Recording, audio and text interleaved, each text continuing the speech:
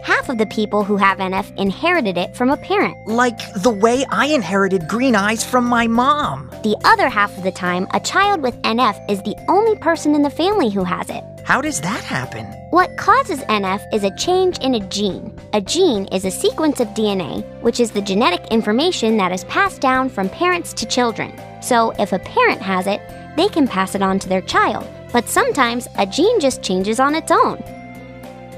Maria, you just explained NF! I guess I know more about NF than I realized. I'm sorry that you have NF, Maria.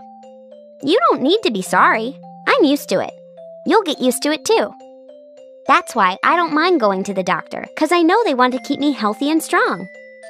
NF is just one thing about Maria, like having brown hair or being able to throw a ball. We're all different! Thanks, Moxie and Sparx. No need to thank us, Maria. Looks like you've got this. You should teach the world all about NF, Maria. Maybe I will, Jackson. Maybe I will. Let's end NF! To be continued at ctf.org.